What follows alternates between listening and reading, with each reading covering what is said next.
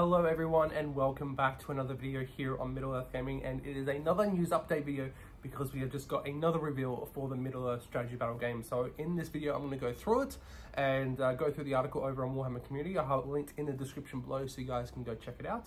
We'll have a chat about it because there's some new rules. It is Frecker, Lord of the West March. It's basically Wolf's father, the guy who Helm punches in the trailer, which is kind of cool. But yeah, so we're going to talk about him. We're going to have a look at the model. We're going to have a look at the rules that GW has given to us, and we'll go from there. But if you guys want to enjoy the video, make sure to leave a like and subscribe if you guys haven't already. Share the video out as well. Join the Discord, link in the description. I'm trying to grow that community over there, which is awesome. And if you guys would like to support the channel further, you can become a member and get some cool benefits as well. But let's get straight into the video and let's talk about Frecker, Lord of the West March. So here we are, guys. We have the Warhammer Community article. It says, Frecker, Lord of the West March, leads the charge in the Middle-earth strategy battle game. So it starts off with saying, Fell Deeds awake, it's time for another reveal for the Middle-earth strategy battle game. I was hoping that we actually were going to get a reveal this week.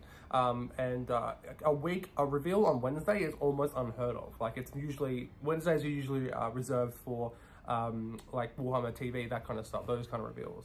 So it's kind of interesting that we got one on a Wednesday. I was hoping that we'd get one on Monday, but we didn't.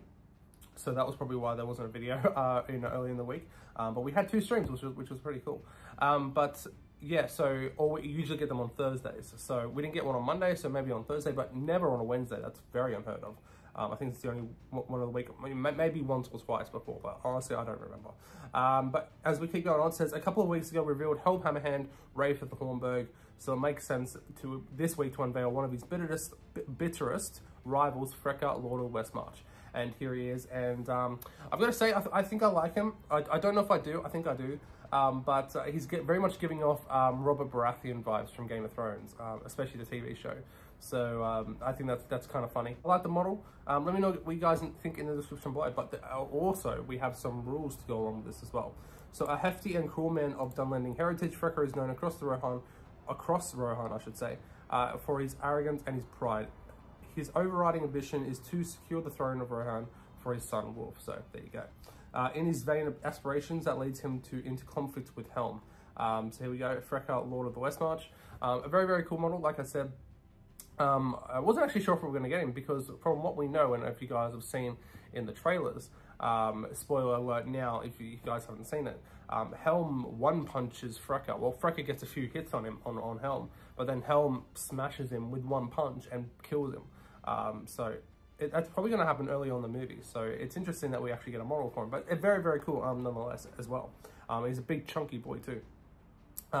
And I know what you guys are thinking. I know I've seen some things on the groups about, the size of these models, if they're going to be like more like Age of Sigmar size, and we've been told numerous times, from GW, from the sculptors, from, Rob, who runs the team, that they are matched to the exact size of the game as we know it. So obviously there is a little bit of scale creep as there is in some models, like some of the Hobbit stuff, that was a bit bigger, but it's more true scale of what actually should be, obviously, because if the Uruk-hai in general, if we got new Uruk-hai, that would be bigger than the Uruk-hai that we have now.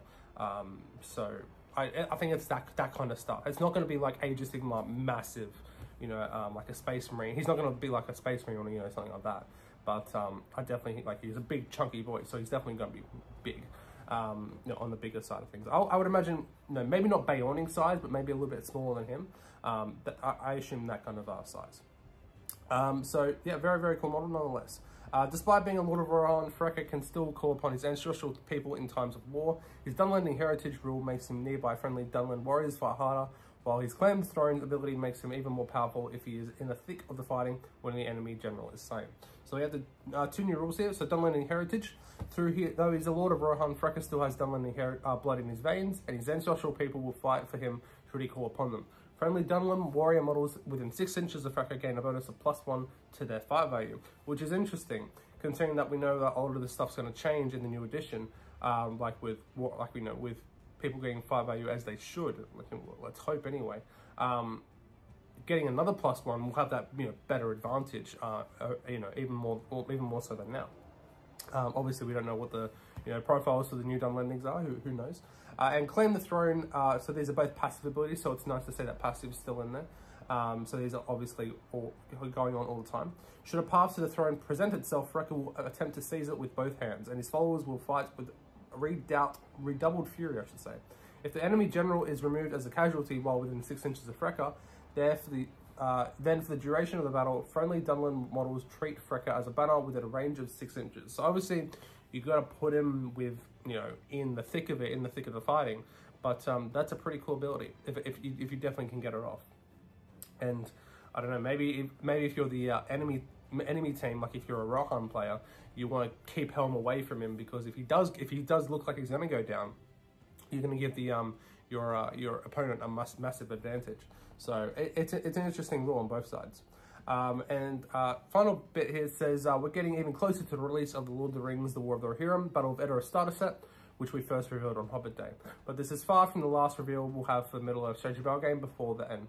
Stay tuned to Warhammer Community for the latest. So there we go, guys. That is the article. Like I said, I'll put a link in the description below for you guys to check it out.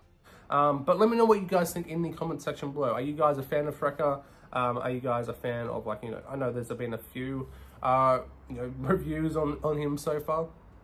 Some people like him, some people hate him. I think he's cool. You know, I'll probably pick him up because, like, he's the it's different than Helm, because I think we're definitely going to get another Helm like in his real gold armor. So that's like an alternate pose of Helm. This, I can only see this might be the only model for Wrecker that we're going to get. So I might have to pick him up, especially if there's some scenarios involved with him, which I could imagine that there would be.